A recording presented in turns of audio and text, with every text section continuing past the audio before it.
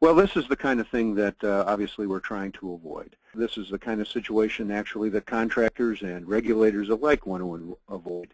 In such a condition, we would have high erosion rates, we would have high sediment yield rates, probably on-site damage, off-site damage, the topsoil to provide lawns for those houses in the background is now running down the hill slope and into the drainage channels and perhaps into waterways later on. So the idea here is, when we talk about why use RUSLE in your work, the idea is to prevent these sorts of things and some of the less desirable things that can come along with it, such as Clean Water Act violations and things such as that.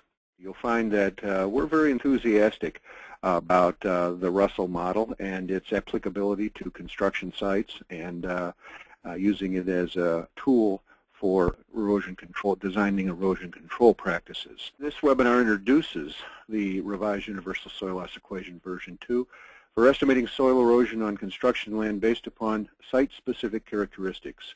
Site-specific characteristics of soil, climate, topography, surface cover, and management practices. And there's 2 points of emphasis here. The first is that this is a basic introduction to RUSLE2. Secondly, we want to emphasize that RUSLE2 soil loss estimates are based on very specific site characteristics, and that's what makes the estimates of soil loss so valuable to you.